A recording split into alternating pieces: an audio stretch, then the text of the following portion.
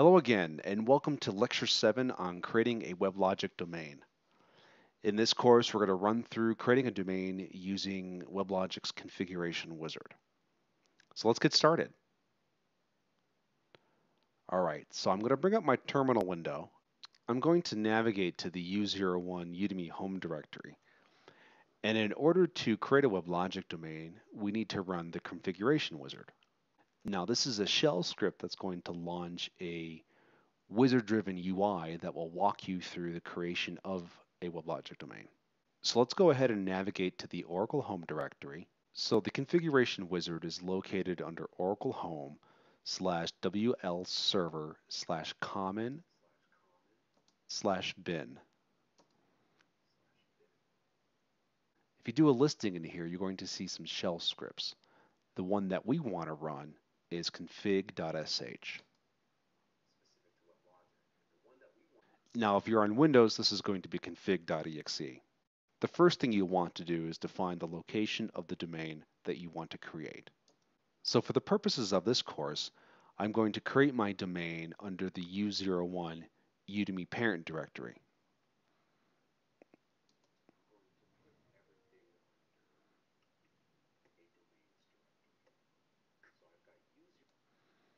So I've got U01 Udemy /domains/base domain. Now, base domain will be the name of our domain. You can name this whatever you'd like, but for this course, we're going to use the default name, which is base_domain. Go ahead and click Next. Now, the next page that comes up is the templates page. So within WebLogic, you can create a domain based off of a number of templates. The templates that we want to use are the basic WebLogic server domain template, and this defines a basic configuration of a WebLogic domain. Templates are used to speed up the configuration and creation of a domain. So go ahead and make sure that basic WebLogic server domain is selected and click Next. So on this next screen, we need to define a username and password for the administrator account for WebLogic. This account is going to be used to manage your WebLogic domain. It'll be used to start up your WebLogic server and to log into the administrative console, which we'll do later on in this lecture. So for this course, I'm just going to use the default admin username, which is WebLogic. And for the password, it can be anything that you want. There are some requirements that you can see down here. At least 8 alphanumeric characters. At least 8 alphanumeric characters and 1 number or special character. So I think I'm just going to use WebLogic 123. That's pretty standard. Now, if you're going to do this for a production system, I would recommend a strong password, of course. But for development, this is just fine. So once you have the password defined, go ahead and click Next. Okay, so this is slide 4 of the configuration wizard. You can create a WebLogic domain in 2 different modes. The first mode is development mode, and then there's production mode. With development mode, this is strictly used for development and QA environments, and production mode is a more secure configuration of WebLogic. It requires you to enter a username and password for when you start up the server, and there's ways to automate that to some degree, and it does not pull for applications for deployment. So in development mode, there's actually what they call an auto-deploy directory. So if you're doing a rapid development, rapid prototyping, continuous integration type model, you can drop your applications into a directory and WebLogic will automatically deploy that. That feature is only available in development mode and not in production mode. So for the purposes of this course, we're just going to select development mode. So take the default here. And then this option down here for JDK, you can see that the installer's defaulted to the JDK that I installed in the previous lecture, which is 170 update 75. If you have another JDK that you want to use, you may select this option and browse to it. Hopefully, in your case, it's selected the JDK 7 that you installed in the previous lecture. If not, go ahead and browse to it. So once you've selected the JDK, go ahead and click Next. And on the advanced configuration page, you have the option of modifying the settings for the administration server, node manager, and the managed servers, clusters, and coherence. We're not going to do that as part of this configuration wizard. We're going to modify these settings in future courses using the administrative console. So go ahead and leave these unchecked for now and click Next. This is the review screen. So this is where we're going to review the settings that we've previously selected. Um, Nothing out of the ordinary here. If we click on the admin server, you can see the default settings for the admin server. So the listen address is just all local addresses. This is the default WebLogic port, 7001. And the name of the server is admin server. Like I said earlier, we can change any of these settings after we've created the domain through the admin console. So go ahead and click Create down here at the bottom.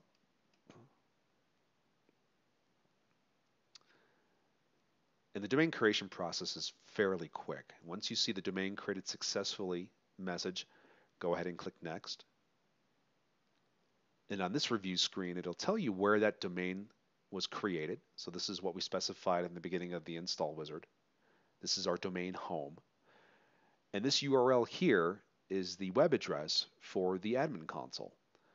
And after we've started up the admin server, we'll be able to access the admin console using this link. So go ahead and click Finish. And that's it. We've created our WebLogic domain. So let's bring up our terminal window. I want to show you where the domain was created. So you can see that there's a domains directory in our Udemy parent directory.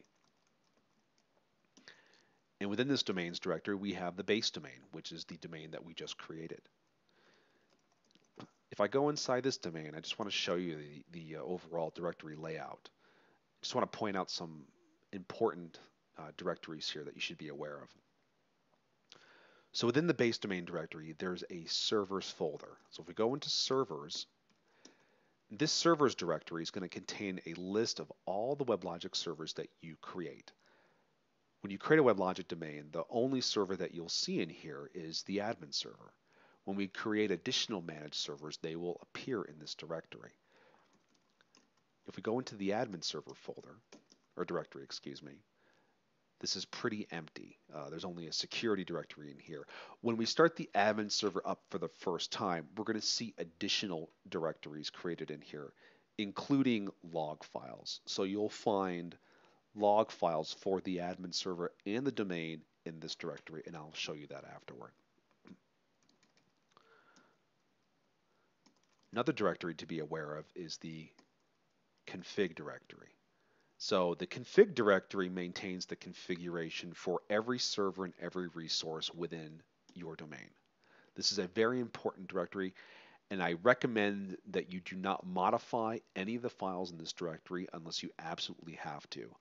Modification of any of the domain configuration, including these configuration files, will be done through the admin console. So if we can look at the config XML, the config XML is the main configuration file for WebLogic. It is within this XML file that all the servers and domain configuration is specified. And so it's XML based. All these elements correspond to configuration options within the admin console. So you can see here, as an example, we have the admin server defined as a server XML element, and that is all. Let's quit out of here. We're going to go into the bin directory. Inside the bin directory are a series of shell scripts for starting and stopping WebLogic and Node Manager. So right now, let's go ahead and start WebLogic. And this is really simple to do. There's a single start script to start the admin server, and that's startweblogic.sh. And if you're on Windows, it'll be .xc. So let's go ahead and execute this script.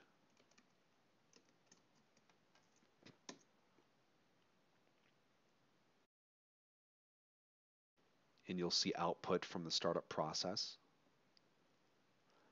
And what you want to see, you'll know that your WebLogic server has been started successfully and is running when you see this message. Server state changed to running. This means your server is running and accessible. Now, if you look up a couple lines, you will see these channel messages. So channel default is now listening on, and here's the IP address and the port number that the WebLogic server is listening on. And then after that are the protocols that it will respond to. So IIOP, T3, which is a WebLogic proprietary protocol, LDAP, SNMP, and HTTP. So if you want to know what port your WebLogic server is running on, you can look for this message in the output. So I'm going to open up another terminal window.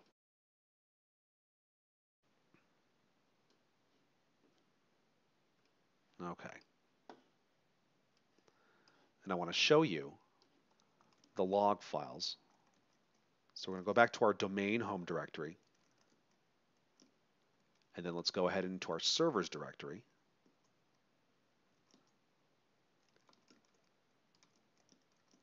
You can see now that there's many more subdirectories that were created once we started up the admin server. Let's go into the logs directory and do a listing in here. And you're going to see that there's an admin server log, which is the server log for the admin server. There's an access log, which is actually just an HTTP access log. So if I can cat this, you will see that this is empty. We have not made an attempt to access the admin console, so we're not going to see any of those HTTP requests in this log file yet. And there's also a base domain log. This WebLogic has multiple log files and multiple logging mechanisms. So individual WebLogic servers have their own log file, and the domain itself has an overarching log file. So if we look at this base domain log file, you can see that we have all the logging from when we started up the admin server. And you can see that excuse the wraparound here, but you can see that we have the running messages in this log file. So what I like to do when I start up WebLogic, if I start the process up in the background, is I'll tail one of these logs just to see what's going on when the server starts up, to make sure that there aren't any issues and that the server starts successfully. Okay. So now that we've got this server up and running, let's go ahead and access the console. Let's go open up a new window. So let's go ahead and access the admin server. The URL is going to be http:// and if you're running the WebLogic server on your local machine, it's going to be localhost. You can use localhost, the default port, which is 7001, /console.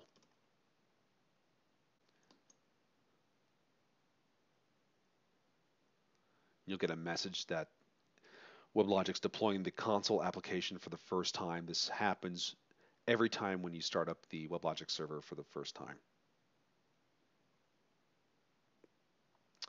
And here's the login screen for the admin console. So go ahead and use the username and password that you specified when you ran through the installation wizard. So in this case, for me, it's WebLogic for the username and WebLogic123 for the password.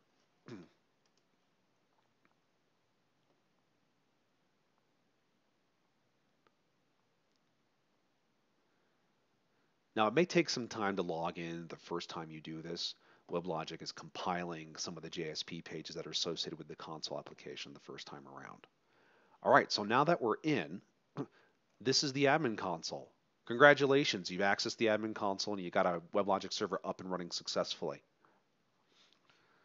So from within the console, you can access the WebLogic environment itself. So if we click on an environment under here and then click on servers, you'll see a list of servers that are part of your WebLogic domain. As you can see, there's only one server, the admin server, and it gives its state and health check and the default listen port. Now this table is customizable. You can specify, certain attributes that you'd like to view. This concludes the Creating WebLogic Domain lecture for this course.